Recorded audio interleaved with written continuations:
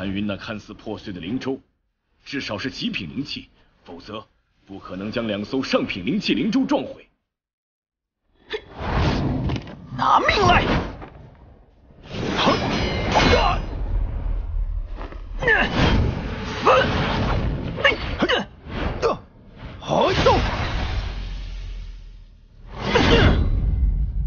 死亡胎魂！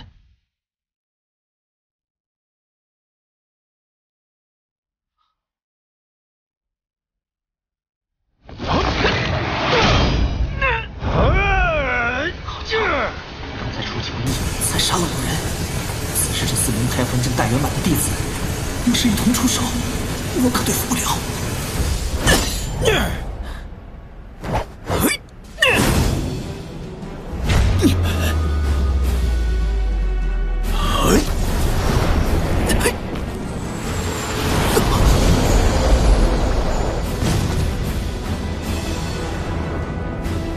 好险，再慢上丁点儿，我这脑袋必被斩下。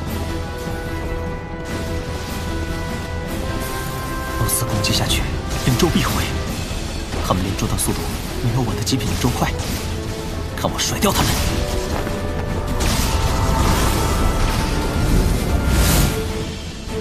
该死，是我们大意了。是啊，谁能想到他一个杂役弟子驾驭的会是极品灵器灵舟？我就纳闷了，极品灵器灵舟是飞行法宝，价格至少是其他极品灵器的5倍，这个杂碎到底哪里弄来的？谭云离开丹麦，要么会去兽脉找穆梦义，要么前往气脉找中武尸瑶，或者前往武魂一脉寻找薛子嫣。除了这3个地方外，便是前往访视。但不管他到哪里，他都会返回丹麦。你们留在此地，我即刻返回圣魂一脉，找对付谭云极品灵器灵舟的法宝。是，宋师兄。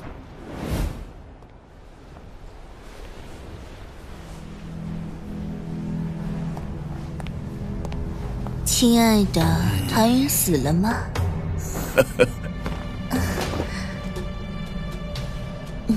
谭云不仅没死，还驾驭极品灵器灵舟，撞毁了圣魂一脉弟子的2艘灵舟后，屠下杀手，击杀了5人，逃之夭夭。啊，那我们现在怎么办？待会儿再说不迟。现在我们先办些正事儿。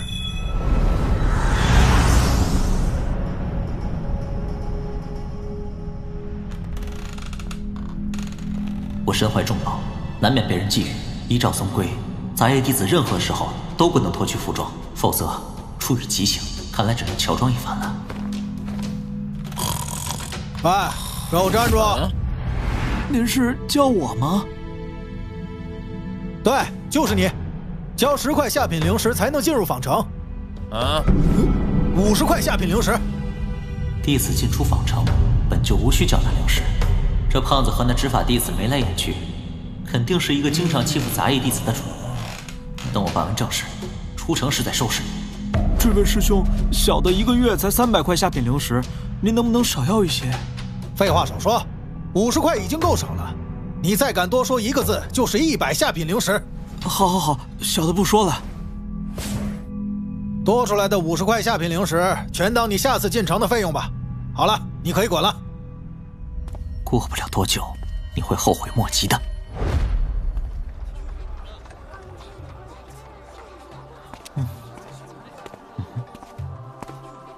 人多之地，无疑是交易的上之选啊。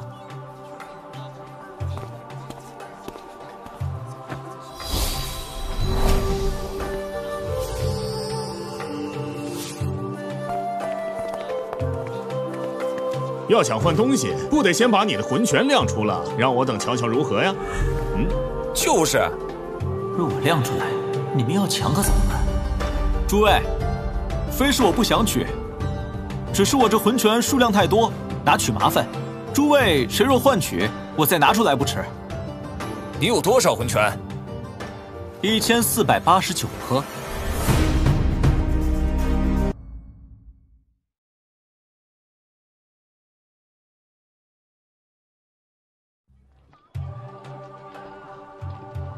你有多少魂拳？1489颗。这位师弟，你说什么？你有1489颗？这位师弟，你快说说，这1489颗魂拳，具体是何魂拳？还有，都是何品阶？有没有极品风魂拳呢？哎，可有极品时间魂拳？诸位师兄师姐，我这里有下品风魂拳118颗，中品56颗，上品29颗，极品风魂拳11颗。我有火种，我要和你换。我也有。诸位师兄师姐莫吵，待我将所有魂拳告诉大家后，再正式与大家开始换物。诸位师兄师姐，我这里除了风魂拳外，还有下品古魂拳324颗，中品143颗，上品55颗，极品16颗，下品光明魂拳177颗，中品89颗，上品48颗，极品10颗，下品时间魂拳213颗，中品114颗，上品71颗，极品15颗。真的假的？你哪来的这么多？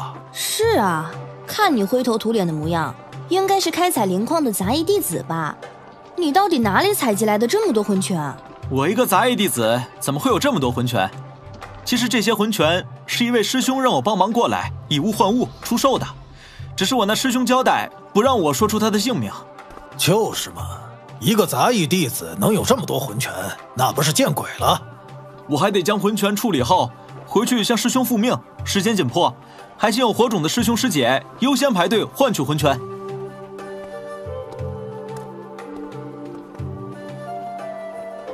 这是下品灵阶火种蓝冰寒焰，市场价在500多万下品灵石。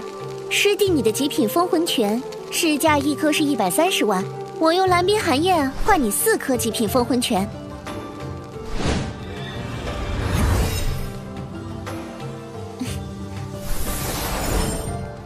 师弟，这蓝冰寒焰温度极低，你当心些。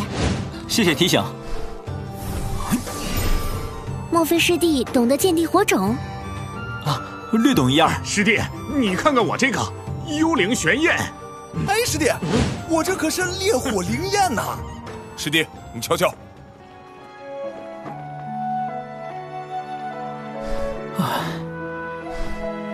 大丰收啊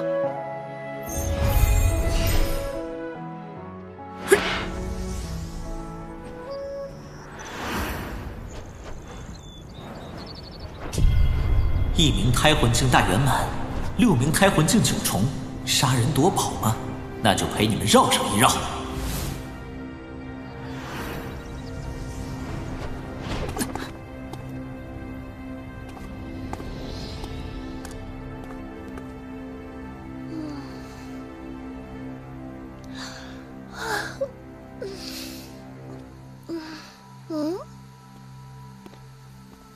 这位师弟要购买何符？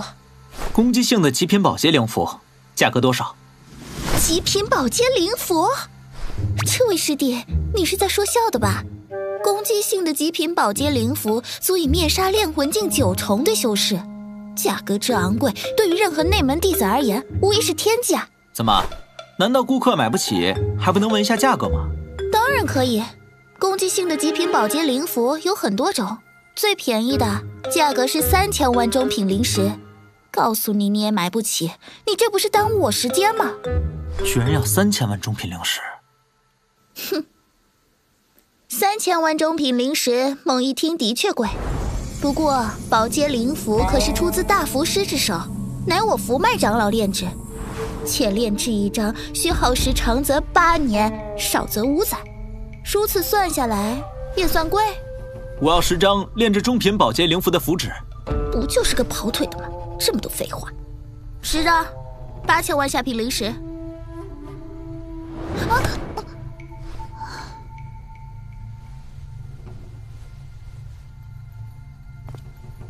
还真是阴魂不散。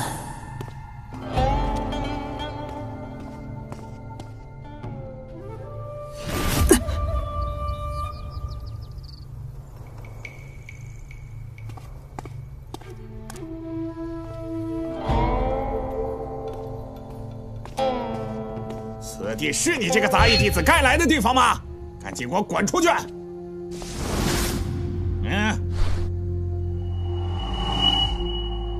你的狗眼看什么看？你看看你，一进来就把地给弄脏了，赶紧给我出去！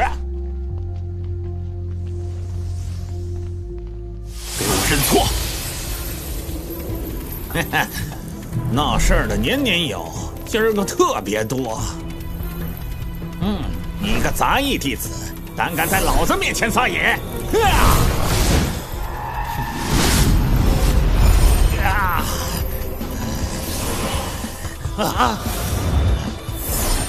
杂役弟子怎么了？你算什么东西？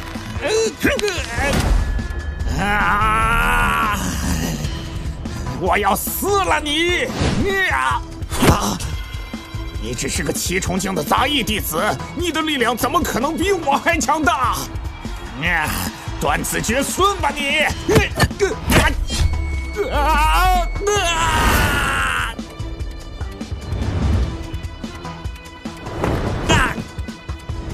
这杂役弟子是谁？居然敢上万宝灵阁的伙计！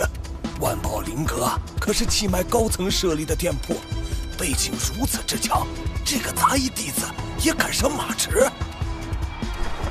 钟师兄，快救我呀！有人到我们万宝灵阁闹事了！何人敢在我万宝灵阁撒野？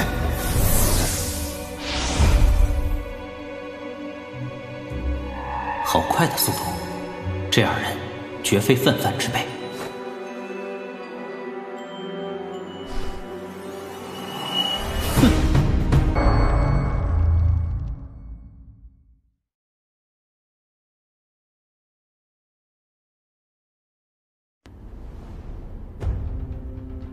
公孙师姐不愧是内门13大美女，实在是太美了。都说新晋弟子终无师瑶，比公孙师姐略胜一筹。依我看，分明就是公孙师姐更美一分嘛。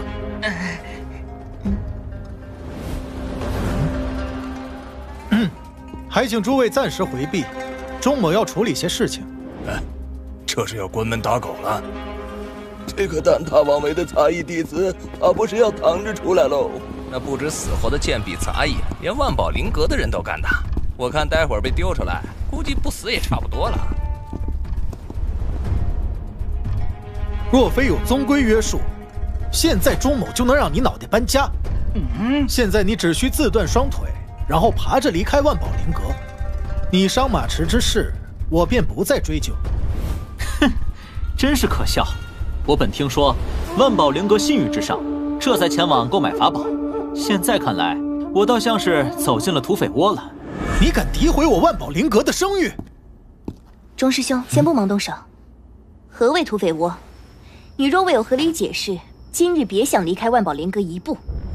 请问你们万宝灵阁开门做生意，是否是顾客至上？当然。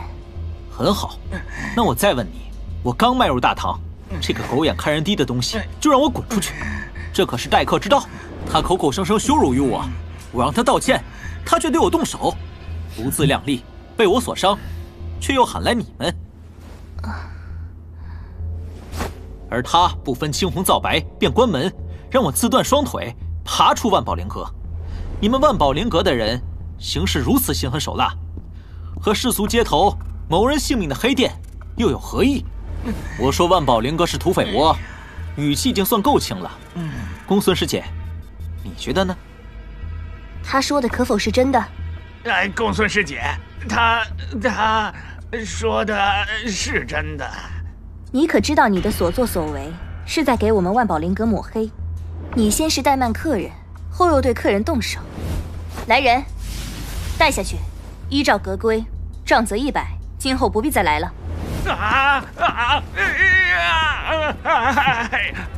钟师兄，你帮帮我呀！带下去。这位师弟，方才的确是我有些失礼了，还望莫怪。钟师兄，大家都是明白人，你现在明明恨不得想掐死我，却又装出这副表情，难道不累吗？这位师弟可真能说笑。钟某一向喜欢结交心直口快之人，不知师弟尊姓大名，在哪儿屈居？来日我好登门拜访。真是个小人。钟师兄，师父有事召见你。我知道了。公孙师妹，看来我不能陪你查看账簿了，抱歉。无妨，二长老在等你，你快回去吧。那我先回气脉了，待忙完了我再找你。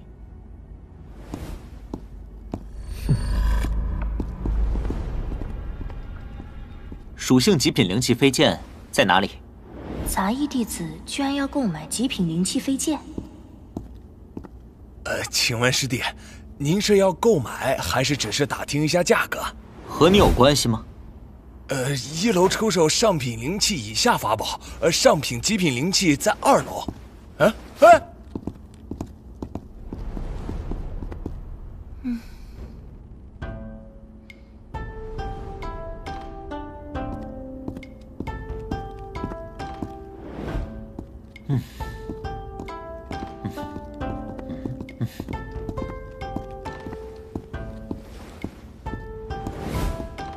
你到底想要买什么？有同时具有金、木、水、火、土、风、雷、时间、空间、光明、死亡属性的极品灵气飞剑吗？你见过有人用这种同时具有11种属性的飞剑吗？我万宝灵阁又不是皇府圣行的拍卖会。拍卖会？皇府圣行的拍卖会在1个月后。不过，便是在皇府圣行，也从未拍卖过你说的那种飞剑的。我说小子，你是来找茬的吧？这里不欢迎你，请你立即离开。这是何意？你说是何意？放眼天下，根本没人能使用你所说的11种属性的飞剑，你分明就是来捣乱的。公孙师姐，送你一句良言，你不知道的事情，并不代表它没发生过。既然你们没有，那我只能购买其他飞剑了。他究竟是如何做到的？居然能挑中我师父30年前亲手炼制的11柄属性极品灵气飞剑。你下去开门迎客吧。是，师姐。这位师弟为何会挑选这11柄？随意选了一下而已，结账吧。这样吧，只要你回答我另外一个问题，我就少收你1柄飞剑的灵石，如何？公孙师姐，有话请讲。你也不必隐瞒你的身份，其实你根本不是杂役弟子，而是我们气脉的人。我不会窥视你为何换上杂役服饰，又刻意用泥土遮住面容的目的。我只想知道，你为何不选我手中这柄飞剑的原因。若我未看错的话，此剑应该出自女子之手，而此女子并非雷胎魂，应该是待天降天雷之时，将天雷炼入剑内，因此此剑才称为雷属性。一般非雷胎魂的圣阶炼器师很难将自己的胎魂属性外的属性飞剑炼制到极品灵气的程度，但此女却做到了，天赋极高啊！她单凭看飞剑便能精准地说出我炼制此剑时的全部过程，她究竟是如何做到的？难道我们气脉又出了一个妖孽般的炼器弟子？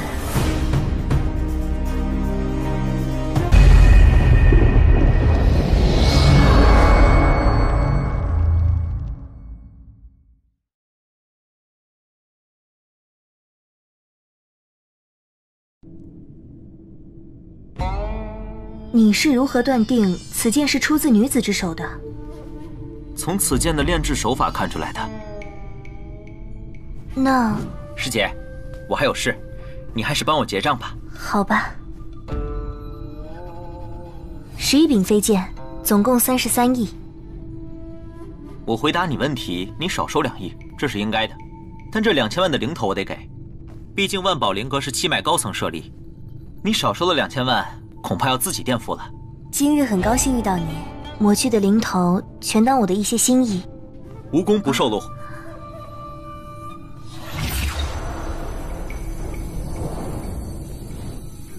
你清点一下。嗯。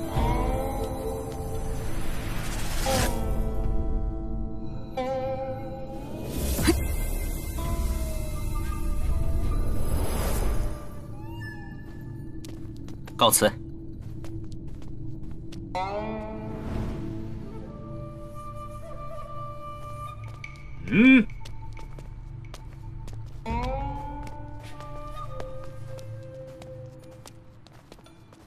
师弟等等，人生难遇志同道合一知己，遇到了我便不愿错过。你是弃卖哪位长老的门下？有缘自会再见，告辞。我一定会在弃卖找到你的，一定会。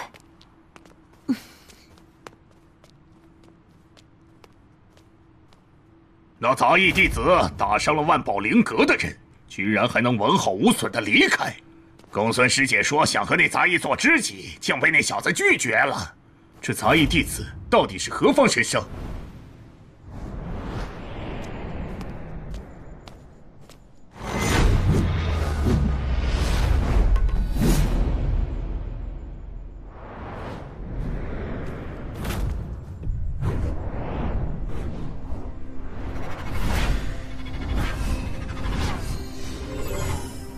还跟着呢。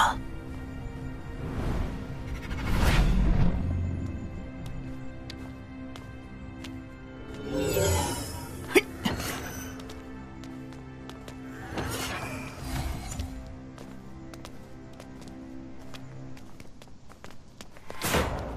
把之前敲诈我的灵石还给我！你给我再说一遍试试。把灵石还给我！啊！我看你这个杂碎是吃了豹子胆了！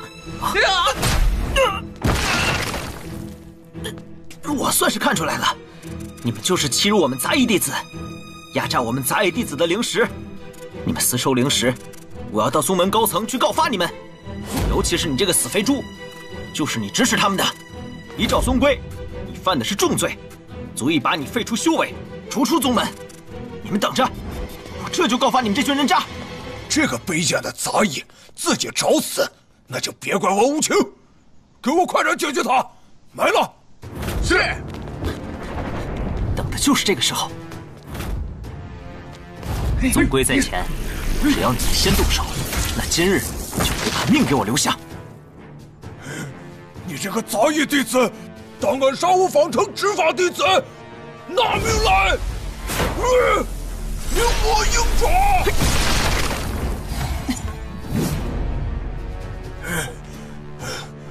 若是此刻便杀你这胖头鱼，难免会惊着在我后头跟了大半天的7条大鱼。若是他们不来送死，可如何是好？这是该死的卑贱杂碎！杀我方城执法弟子，即便追到天涯海角，我都要将你挫骨扬灰！我购买了金、木、水、火、土、风、雷、时间、空间、光明、死亡属性的11柄飞剑，已可以施展鸿蒙屠神剑阵，越级实力大增。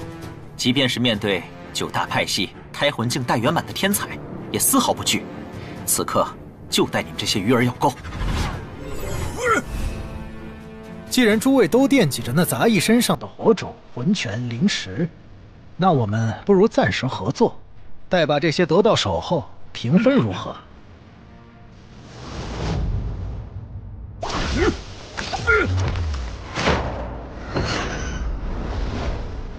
小杂种，怎么不跑了？你接着跑了！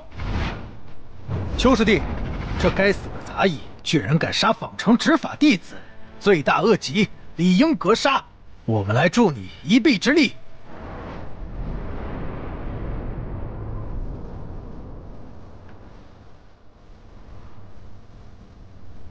原以为被人瞧见我杀害杂役弟子要破财免灾，如今看来，他们定是看在我是内门执法长老独子的面上，前来出手相助的。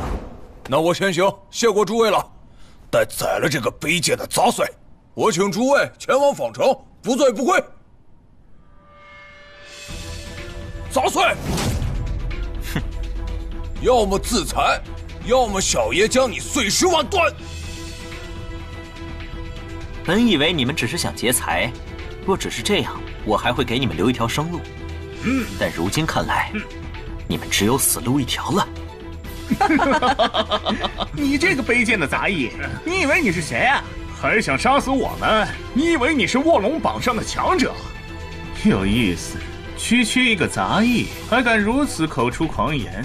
我看你是得了妄想症，把自己当做无所不能的强者了呀！你们好好看看，我是谁？不要看他眼睛！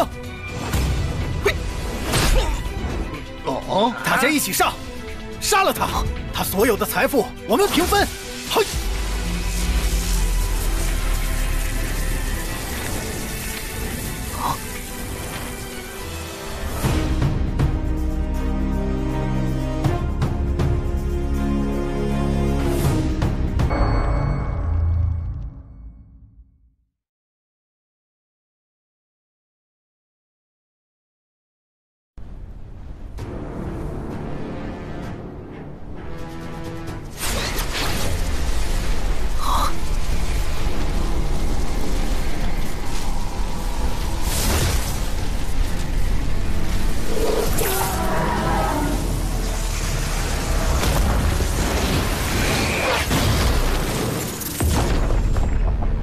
段师兄，我们帮你困住他，你来杀他。不！大日禁锢阵，前！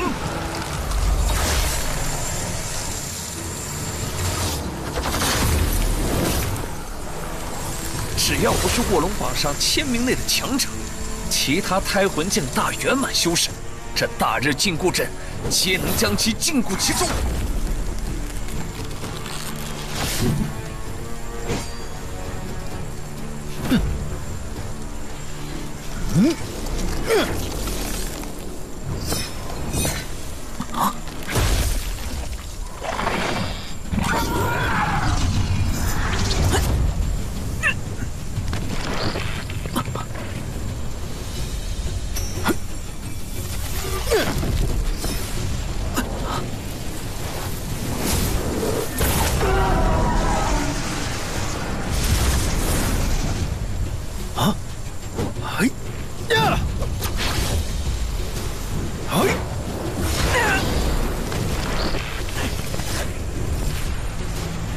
这小子死定了！倒是段某小瞧你了，居然现在都还没死。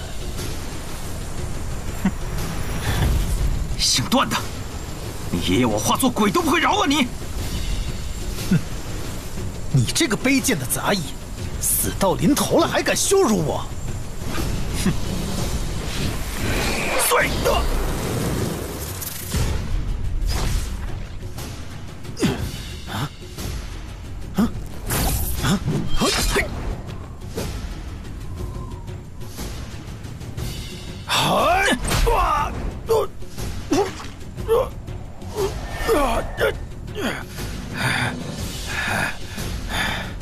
去死吧！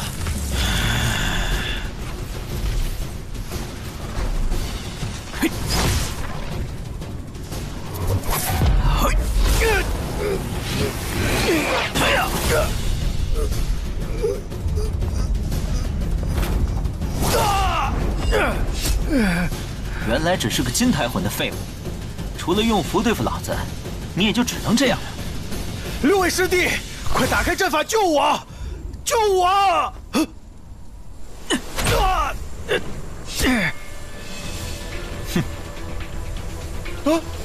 谭云只是胎魂境7重，怎么会将坚硬程度媲美中品灵气的藤蟒阵断？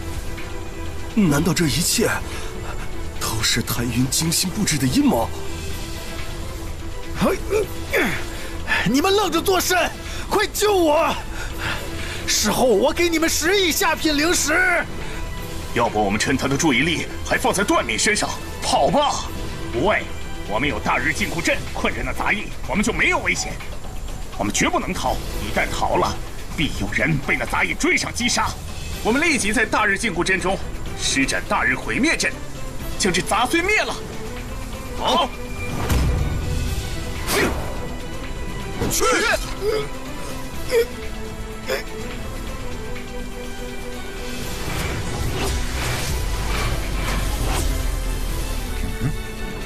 呀！你们6个见死不救的畜生！杂役弟子中根本没有你这么厉害的人物，你究竟是谁？杀你的人。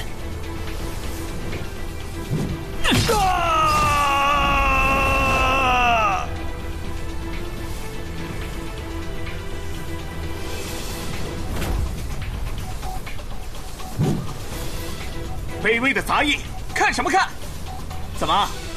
难道到现在了，你还想杀我们？杂役，你越级挑战的实力的确让人难以置信。不过那又怎样？今日你照样得死。能死在我们6人的大日毁灭阵下，你也算死而无憾了。阵法内充斥着的毁灭能量愈发强悍，饶是我的身体坚硬程度媲美上品灵气，也能感到皮肤生疼。杂碎，是不是坚持不住了？大日毁灭阵毁灭之际，足以毁灭极品灵气。爷爷就不信你兽身还能比极品灵气强悍。别做无谓的挣扎了，你死定了。我死定了？恐怕你们要失望了。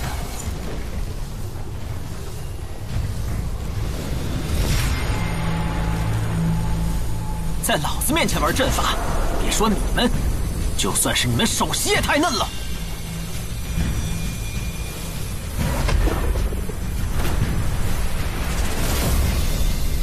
灵化盘阵，显。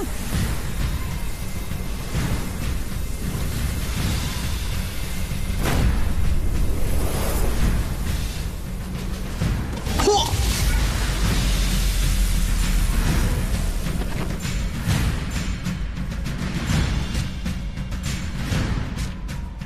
怎么会这样？我们的大日毁灭阵怎么可能被破了？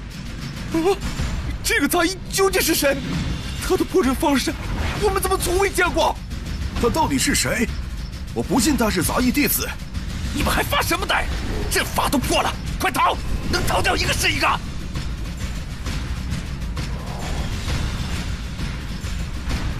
哼！今日你们6个，一个都别想逃掉。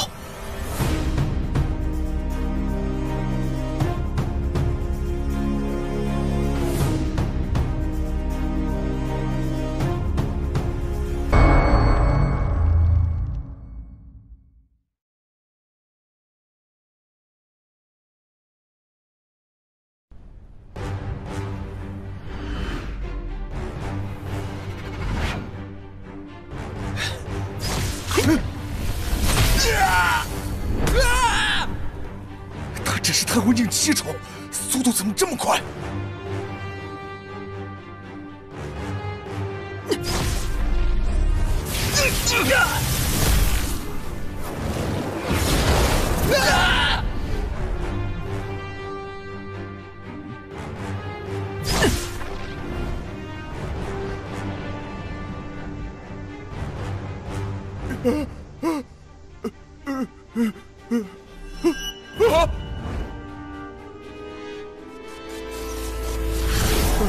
求求你别杀我！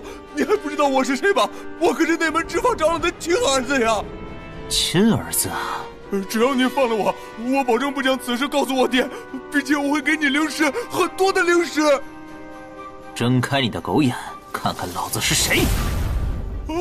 谭云，是你杀了我叔叔，外门执法长老邱永聪。不想脏了手，你自我了断吧。我爹不会放过你的，他一定会为我报仇的。到时候，爹和那穆蒙毅，你们……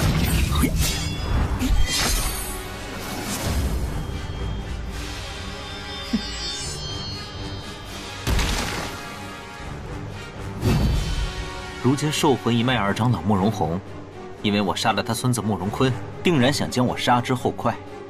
我躲在丹麦，慕容宏还有些忌惮。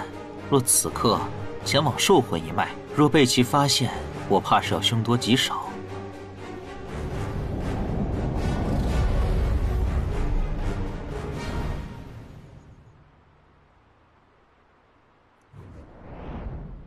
执法长老，大事不好了！黄执事，何事惊慌？长老，邱少的生命灯熄灭了。你说什么？邱少不在了。啊！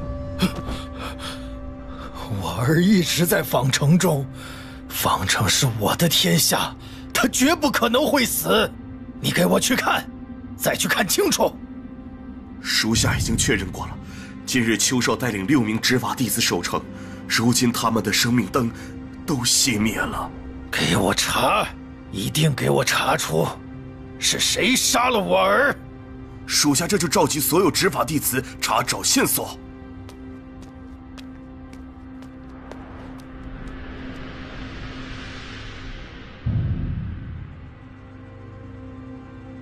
我儿的尸体在哪里发现的？是在城门东方600里的山间发现的。当时邱少尸体不远处还有镇脉弟子尸体6具，福脉弟子1具。把我内门3000头绣魂兽全部派出，嗅寻凶手。长老，人死不能复生，请您节哀顺变，保重身体。去寻凶手吧，我想单独陪陪麒麟。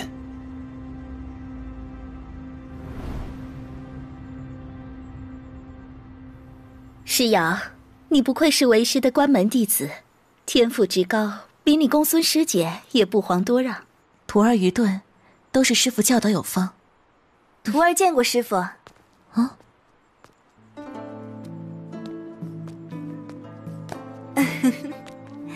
中午师妹好。公孙师姐好。若曦，此番来见为师，所谓何事啊？回禀师父，您30年前炼制的11柄属性极品灵气飞剑，在3日前卖出去了。只是如此？师父，您有所不知，您这11柄飞剑是被一名男弟子从上万柄飞剑中挑出来，一次全部购买的。而他挑选的过程只有半个时辰，且未询问任何人这11柄飞剑的来历，全是由他一人挑选的。你的意思是说，此弟子仅凭外观便挑出了为师炼制出的飞剑？徒儿确定他的炼气造诣定比徒儿高，应该是低阶大气师。若曦，快告诉为师，他是谁？是我们气脉哪位长老的门下？还有，他年龄多大？是何实力？师父，徒儿不知他是谁，徒儿无能。问他是哪位气脉长老的弟子，他也不说。到现在，徒儿连他模样都不清楚，只知道他是胎魂境7重，其他的什么都不知道。把事情的来龙去脉说清楚。回禀师父，当时他穿着杂役弟子服饰，浑身满脸泥，泥土盖住了面容，遮住了杂役弟子胸前的刺绣的字迹。徒儿本以为他是开采灵矿的杂役弟子，直到后来他选中您炼制的11柄飞剑，徒儿便确定他是我们气脉弟子。只是不知何因穿上了杂役弟子服饰遮人耳目，他断然是我们气脉某位长老门下的后起之秀，估计平日行事低调，深藏不露。有理，接着说。师父，这是徒儿去年炼制成功的雷属性极品灵气飞剑，整个炼制过程无人知道。为师记得，此剑炼制成时，为师还有些意外，还夸赞过你。可是师父您知道吗？他在不知此剑是徒儿炼制的情况下，精准地说出了炼制过程。他单凭外观便说出你不是雷胎魂，而是将天雷炼入飞剑内的经过。徒儿问他是如何从外观看出炼制过程时，他并未回答就走了。说这一切都是真的，那他至少和我一样是圣阶大气师。若曦，快把他的模样给为师看看。是师父。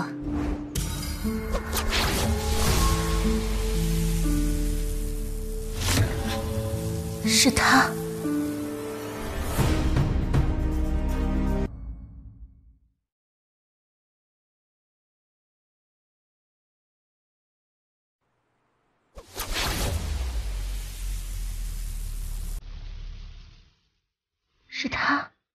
中午师妹，他是谁？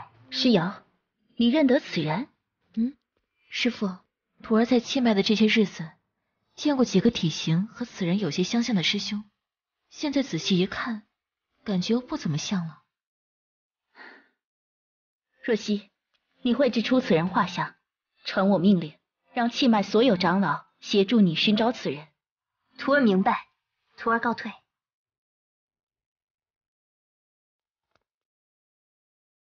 为师希望你在3大古老宗门炼气大比前晋级低阶大气师，能在内门9脉大比中技压群雄，堂堂正正的得到进入永恒之地的名额。师父放心，徒儿不会让您失望的。此外，有时间你也可将炼气心得和师瑶分享一下。是，徒儿告退。怎么了？徒儿想去看望一些朋友。师瑶，你是为师的关门弟子，为师对你寄予了厚望。对于我们修士而言，2年岁月也不过弹指一瞬。在此期间，你应不见任何人，潜修才是啊。徒儿谨记师父教诲。好，接下来为师再传授你炼制极品冰阶法宝石的要点。待你融会贯通后，为师再亲自指点你实践炼制极品灵冰长剑。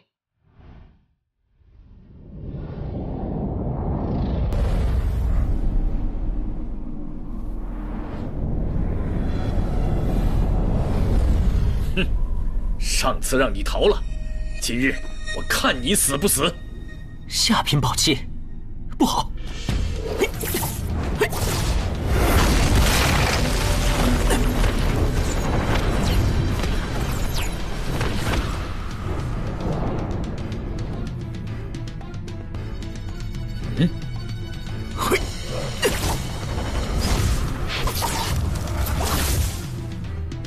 给我围住他！是。谭云，你的山门就在你身后，然而你却永远回不去了。四位的求死之心，真是持之以恒啊！去！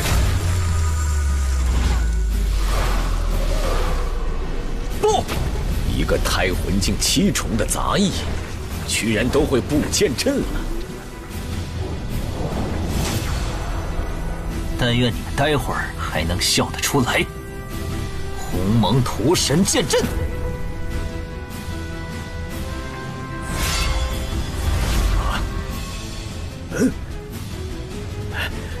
大家小心！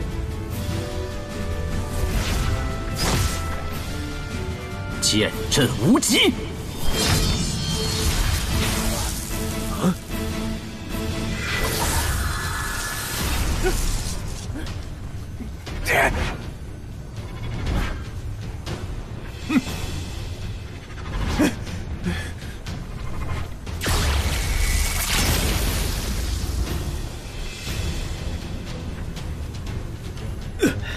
这究竟是什么阵法？我脚下的可是能瞬息飞行数十里的灵舟，都这么久了，怎么还没飞出去这该死的阵法？时间空间的融合形成了这剑阵内独有的时空。你以为灵舟的速度依旧飞快，实则慢如蚁爬。你的速度怎么这么快？这是怎么回事？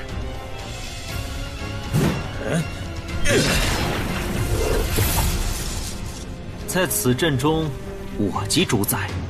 只要你杀了我，阵法即可不攻而破。只是可惜，你做不到。不可能，这不可能！金之绝杀！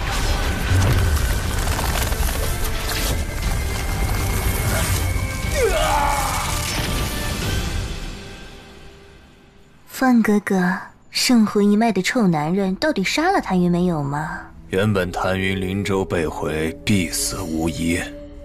可是不知他施展了何剑阵，将他们困在阵法内后，仅凭击鼓金之力，就把人尽数击杀了。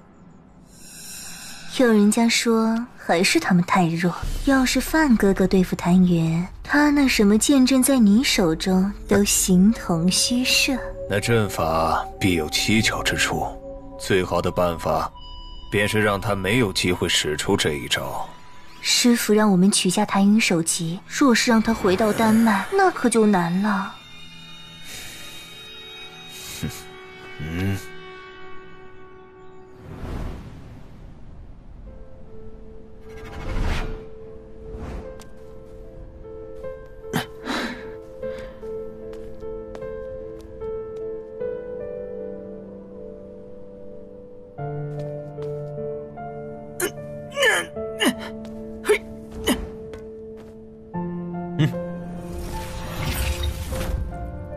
虽然我可以使用剑阵，但若想与卧龙榜上的强者争锋，成为第一人，恐怕只有迈入胎魂境8重。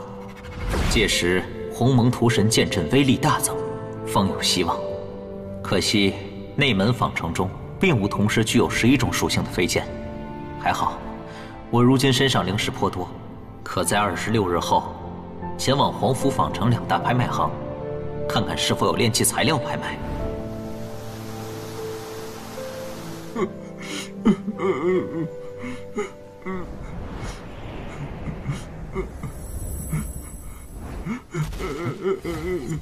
大牛，你哭什么？甚至是5个时辰后要被处死了。什么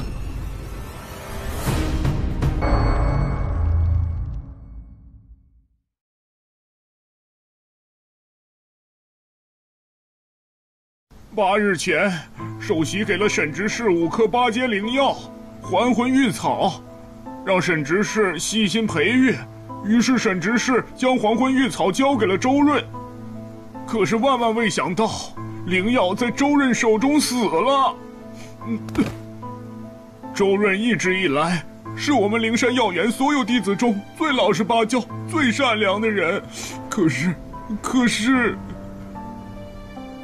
什么？周润现在人呢？周润被处死了。还魂玉草固然贵重，但那可是一条活生生的性命，怎能说杀就杀？我们灵山药园弟子的性命，在外人看来可比不上那些珍贵的灵药啊！周润是被谁处死的？如今葬在何处了？周润是被12长老处死的，尸体还被12长老挂在了后山上，不准入土为安。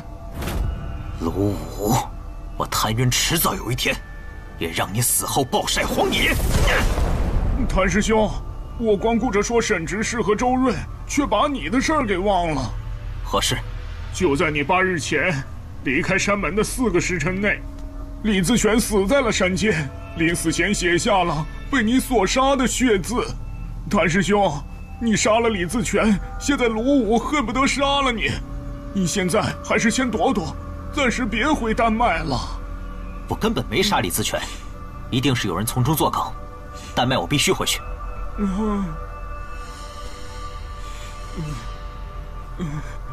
沈执事特地交代下来，说见到你，让你去首席的冰清仙山。他临死前想见你一面，有话对你说。大牛，你别难过，我不会让沈执事死的，绝不会。丹麦的师弟们，快帮帮忙呀！这位师弟，求求你快把谭云找来呀！这位师姐，我是谭云，请问发生何事了？谭云，你快！我如何信你是谭云？你把身份令牌给我看看。谭云，我是穆梦忆的好姐妹灵仪。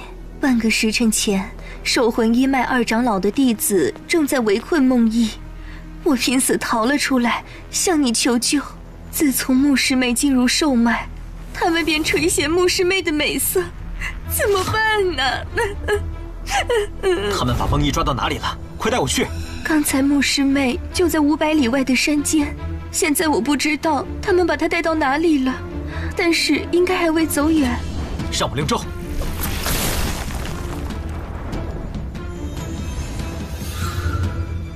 梦忆，你不会有事的，一定不会的。啊，莫弈就是在那座疯癫上被人抓住的。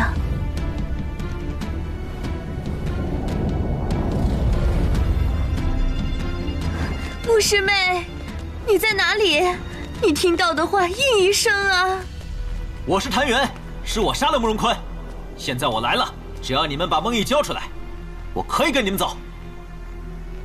谭元怎么办？看来牧师妹已经被他们带走了。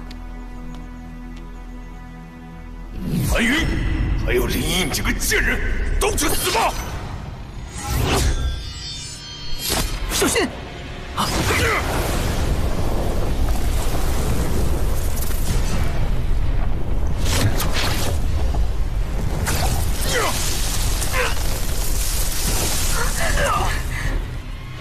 万剑，你这个畜生，到底把牧师妹藏到哪里去了？谭云，你伤的要不要紧？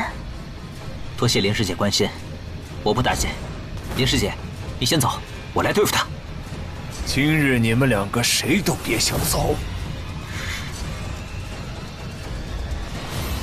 你。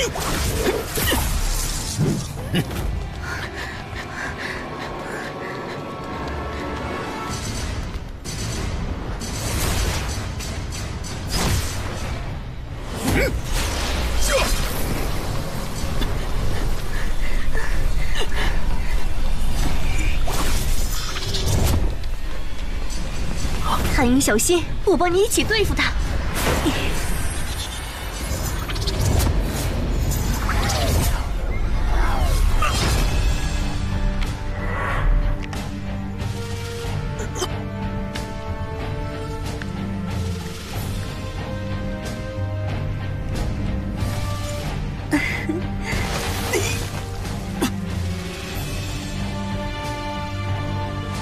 去死吧！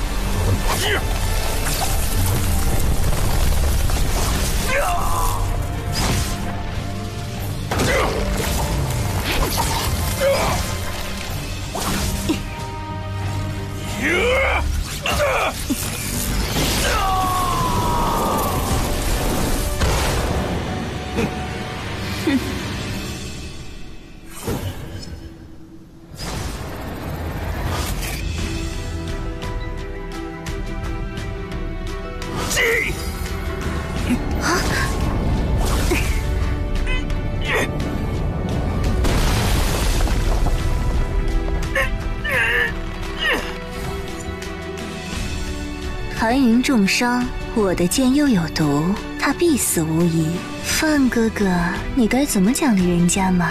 你这个勾人的小妖精！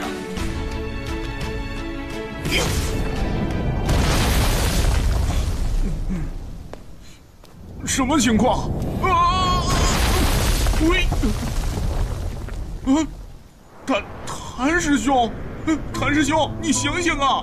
你这才离开一会儿，怎么伤成这个样子了？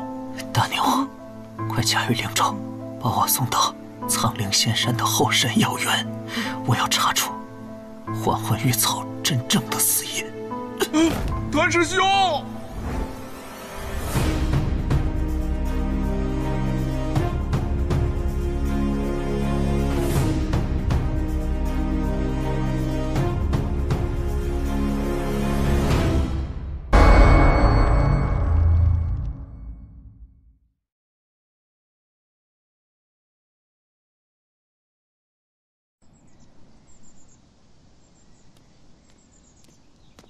哎，大牛，你不是在看守山门吗？怎么回来了？你快上灵舟，带我们去培育还魂玉草的药园。啊，好。谭师兄，你怎么伤成这样？得赶紧治疗啊！谭师兄身负重伤，需要清静。诸位都别说了，谭师兄，周润当初培育还魂玉草的地方就在前面。刘老了。谭师兄，你太客气了。大牛，帮我把5棵还魂玉草都拔下来，记得轻一些，别把根扯断了。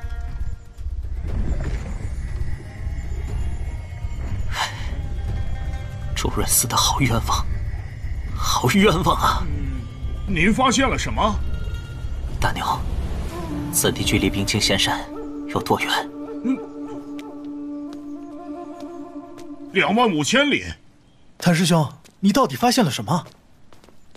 先前往冰清仙山，救神之事要紧。快！谭师兄，能不能带上我们？都快点儿！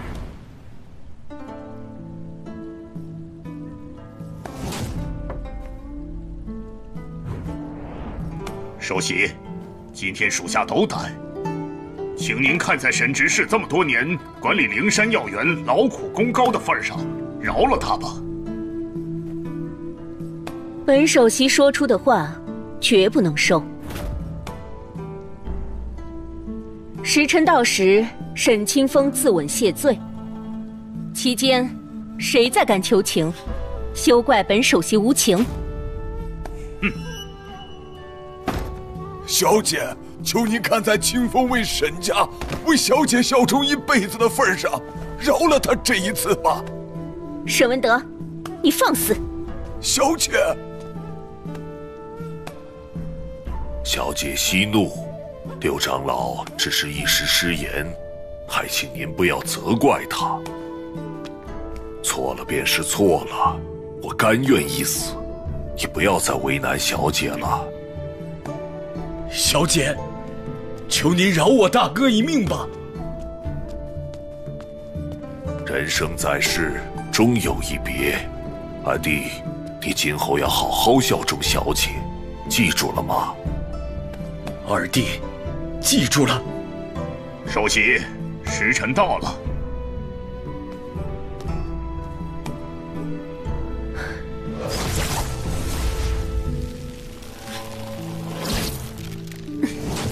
小姐，您这是作甚？您对素斌的好，素斌铭记于心。今日杀您，是素斌对不起您。老奴身为灵山药园执事，难辞其咎。若有来世，老奴依旧愿为您效忠，为沈家效忠。您一路走好。小姐，您多保重。大哥，二弟送您了。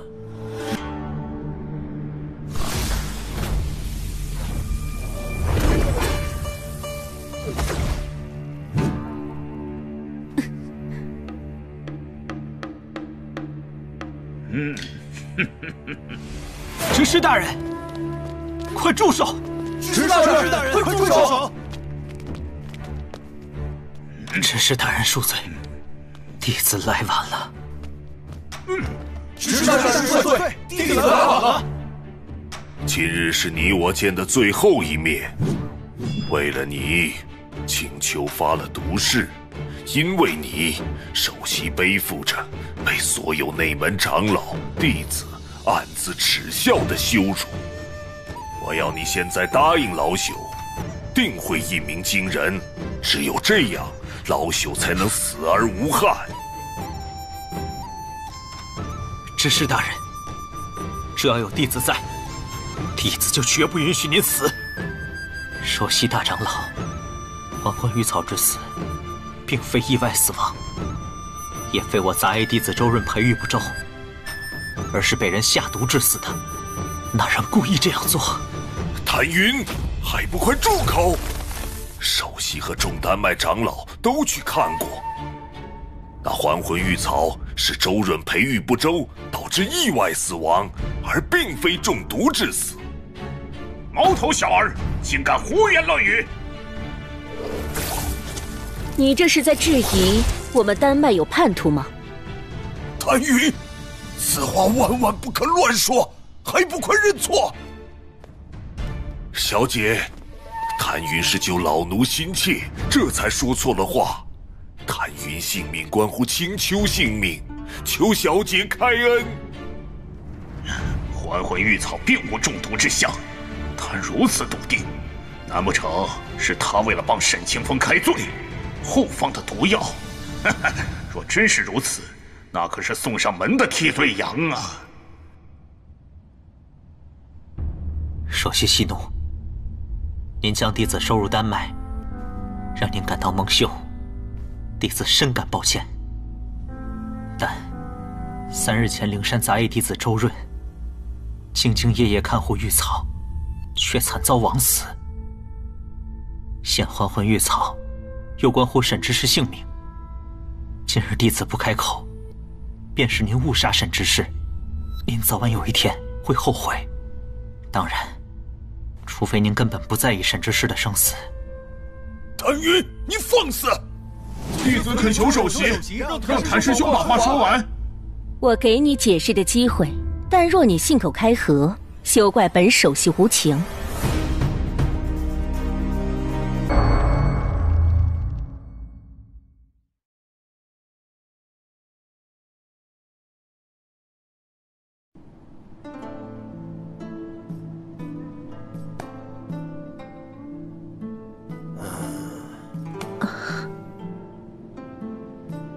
本首席倒想听听，这还魂玉草是怎么被毒死的。但若你信口开河，休怪本首席无情。谢首席。还魂玉草，又名不死灵根。此话是指，玉草正常死亡后，在7749日之内，根心依有生机。只要培育得当，便可死而复燃。可现在您看，根心已经枯萎。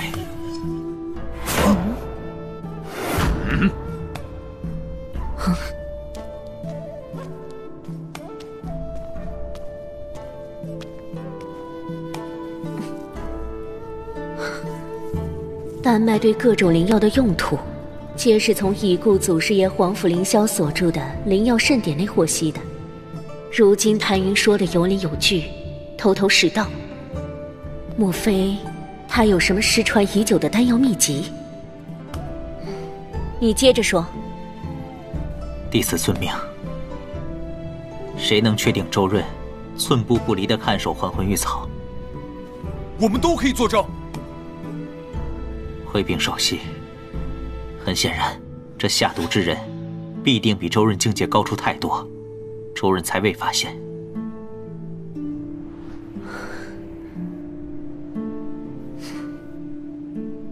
你们都留在这里，没有我的命令，谁都不许离开。六长老，接下来你可知如何做？回禀首席，属下马上召集丹麦3000只绣魂手，前往培育还魂玉草的药源。只要下毒之人去过，必定可以揪出他来。沈清风、沈清秋、谭云留下，其他人殿外等候。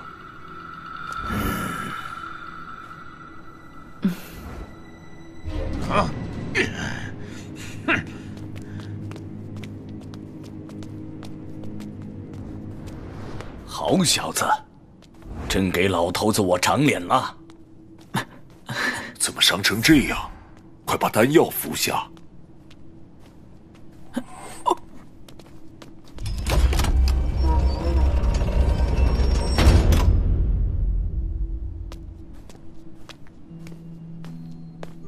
你刚入药园8日，是如何得知还魂玉草的药理药性的？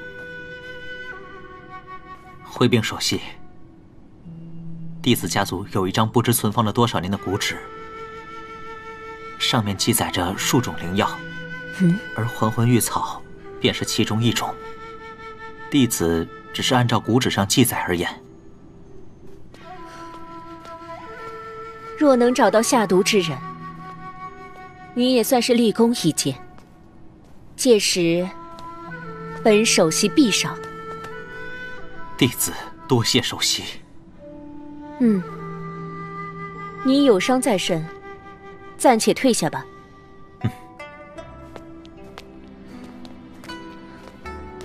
还魂玉草已死，我们现在唯一能做的，就是祈祷唐首席病情有所好转。若唐首席病情再恶化，而派人前来取还魂玉草，不仅是你，就连我，恐怕也有性命危险。你明白吗？老奴明白。谭云这些日子，在你那里表现如何？12长老门下的弟子李自全，在灵山药园羞辱鞭打杂役弟子，谭云看不过，便对胎魂境9重的李自全出了手。谭云倒是个有血性的，竟敢越级挑战胎魂境9重的高手。结果让老奴未想到的是，谭云以胎魂境7重，轻而易举地将李自全逮住了。然后呢？后来，李自全让他大哥李自安找谭云报仇。令老奴震惊的是，李自安竟然被谭云杀了。你说的可是12长老门下的胎魂境大圆满李自安？哦，正是这个李自安。此子的越级挑战实力竟如此之强。目前来看，以谭云越级挑战的实力，他现在至少能排进丹麦6万弟子前300名。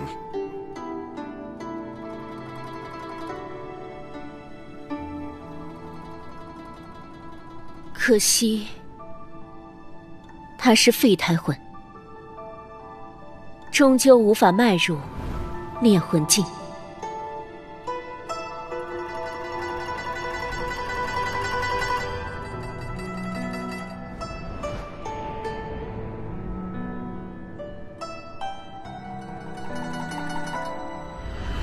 首席，下毒之人，属下已经找到。